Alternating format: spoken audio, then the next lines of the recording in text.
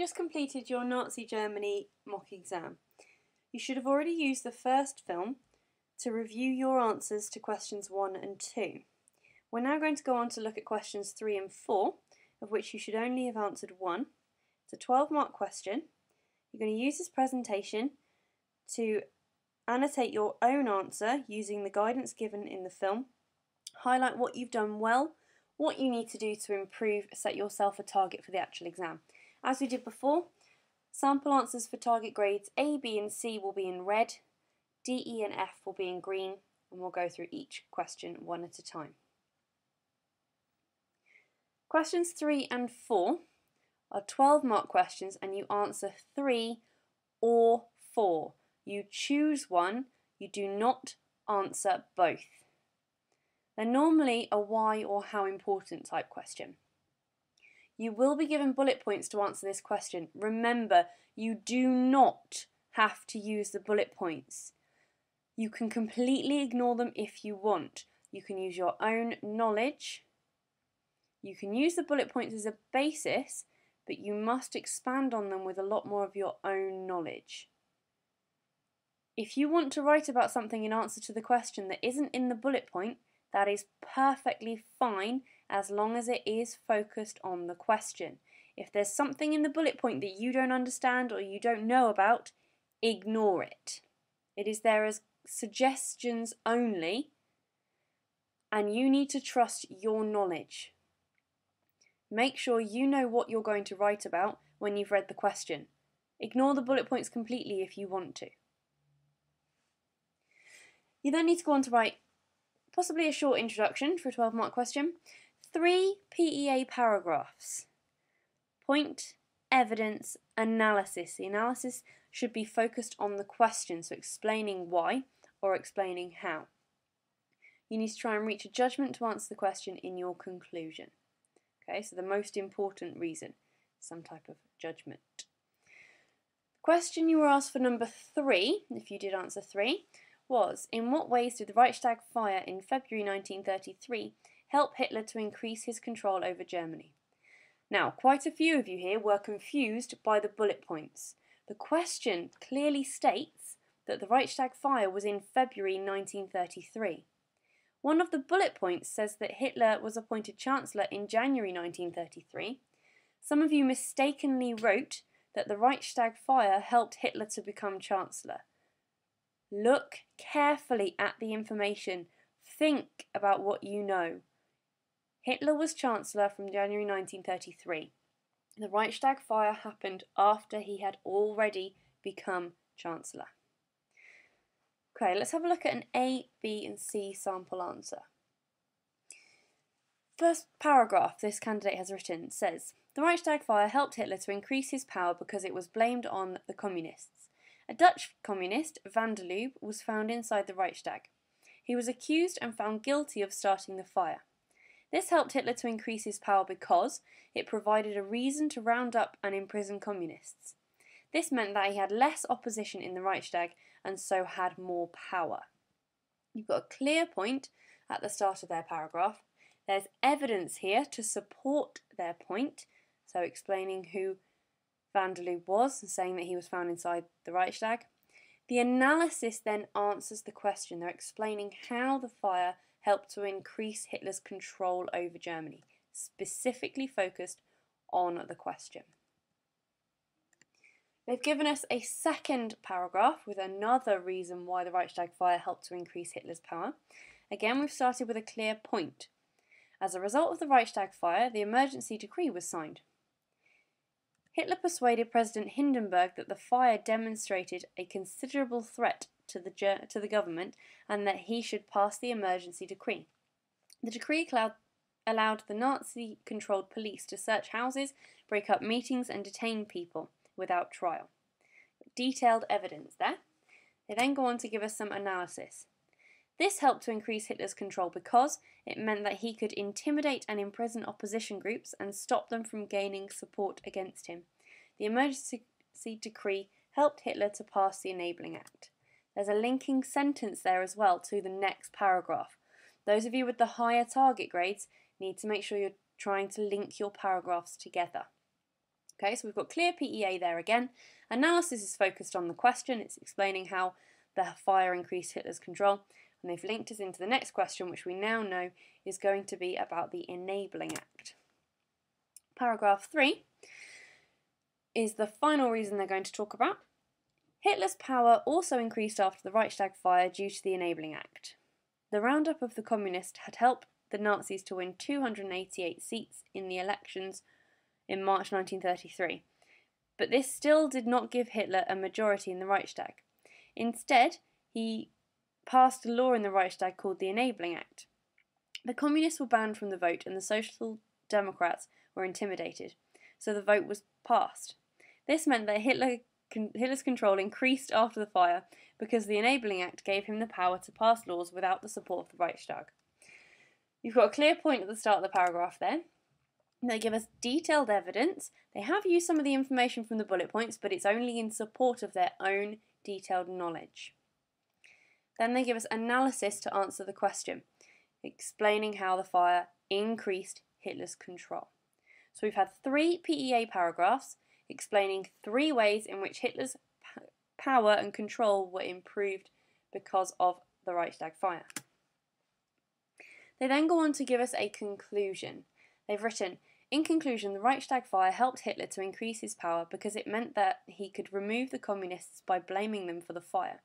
He was able to use the fear of threat to the government to persuade Hindenburg to increase his powers through the emergency decree, and so he was able to pass the Enabling Act, which not only increased his power, but made it legal. So they give us a summary of the main points from their essay. They've clearly answered the question in their conclusion. So how did it help to increase Hitler's power? Said that it increased his power and made it legal. Okay? 3 clear PEA paragraphs linked together with a decent conclusion, which clearly answers the question, is a 12 out of 12 mark answer. Look at your own 12-mark answer. Did you give a clear conclusion that answers the question? Do you have 3 PEA paragraphs with accurate knowledge?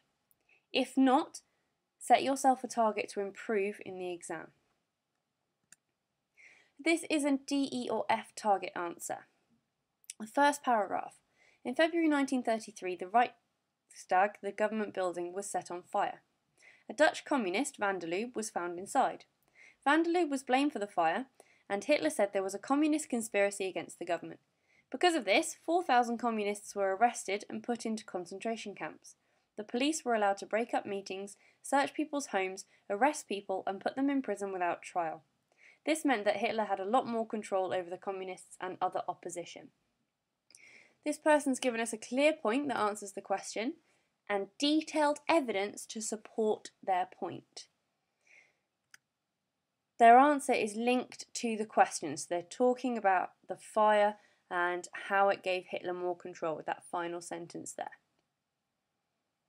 They've gone on to write a second paragraph, which gives us another way that Hitler's power increased after the fire. After the fire, the Nazis held elections. The roundup of the communists and the ban on the meetings and newspapers meant that other parties could not get votes very easily. So in the elections, the Nazis won 288 seats, the most they had ever received.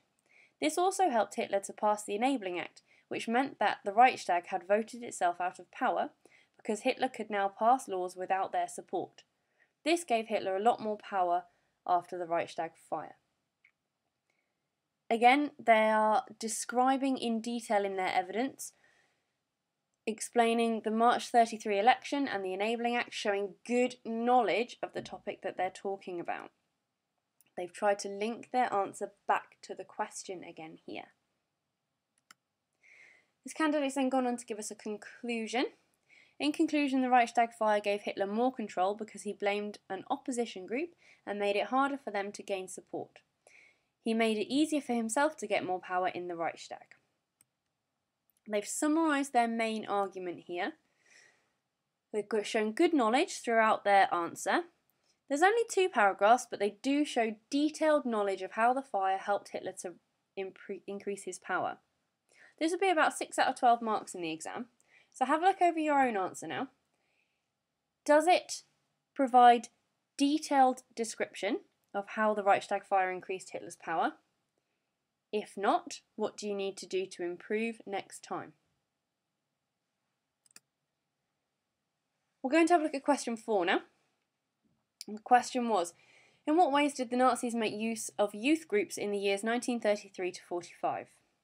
Again, it's a 12-mark question. Again, you've been given the bullet points. You can ignore them, or you can make use of them to expand upon in your evidence, but they are only an idea. They can be ignored.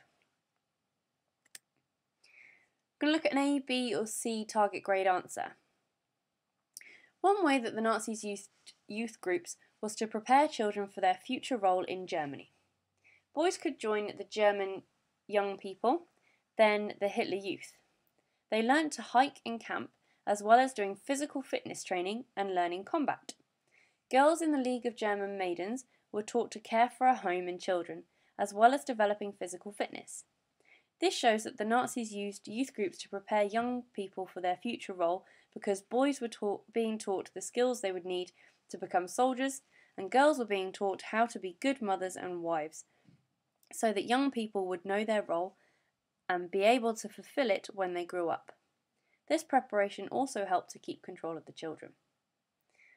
This candidate's given us a clear point at the start of their answer. There's detailed evidence there which shows they've got good knowledge of Hitler Youth groups and how they were used. They go on to explain how this was an example of the Nazis making good use of the youth groups within Germany. The final sentence there is a link to the next paragraph, so we know that the next paragraph is going to talk about using youth groups to keep control.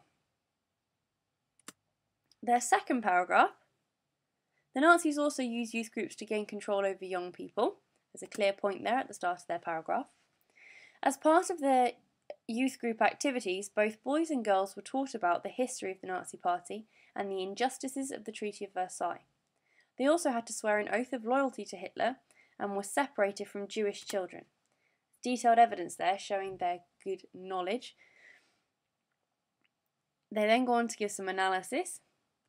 This shows that the Nazis used youth groups to gain control of the young people because they were being indoctrinated from a young age so that they would support the Nazis. The final paragraph from this candidate. The final way that the Nazis used youth groups between 1933 and 1945 was in fighting the war. Again, we've got a clear point at the start of the paragraph. Towards the end of the war, the German army was suffering heavy losses. Many cities were being destroyed by bombs, and the Allies were advancing rapidly. This meant that the Nazis made use of youth groups to help fight the war because they had been given military training and they were loyal to Hitler, so they could be used to make up the numbers of lost soldiers and help defend the major cities in the closing stages of the war. I've got detailed evidence again there, and their analysis is explaining how the Nazis were making use of the youth groups. In conclusion, the youth groups in Nazi Germany were very important in helping to keep control and prepare the children to contribute to the Thousand-Year Reich. The Nazis were able to use youth groups to mould the young people in a way that made them useful and good Aryan future Nazis. This preparation was valuable when Germany was struggling during the war, as young people could be used to help the fight. Therefore, the Nazis made use of youth groups between 1933 and 1945 to help them to achieve their main aims. This candidate has summarised their main points and given a clear answer to the question that they've been asked. An answer like this will get you 12 out of 12 marks in the exam. So have a look at your own answer. Have you given 3 PEA paragraphs? Have you tried to link them together? And have you summarised your main points and clearly answered the question in your conclusion? If you haven't, highlight what you need to do to achieve your target grade next time. If this area is a weakness in your knowledge, make a note that you need to focus on this for your revision. This is a D, E and F target grade answer now. Paragraph 1. The Nazis used youth groups to help to prepare young people for their future. There were different youth groups for boys and girls. Boys could join the Little Fellows and the Hitler Youth. In these groups they were taught to march and fight. They were made to be strong and taught to use weapons and fight hand to hand so that they could grow up and join the army. Boys also went away on trips to practice camping and survival skills. All of these skills helped when the Germans started to lose the war. The young people had to be taught how to fight, so when Germany was being attacked, they could help protect the cities. So youth groups were used to make boys into soldiers. We've got a clear point at the start of this person's answer, and they've backed that up with good, detailed knowledge in their evidence. They show good understanding of the use of youth groups. They've also tried to link their answer back to the question as well. They go on to give us a second paragraph. Youth groups for girls were different because they were preparing girls for a different job.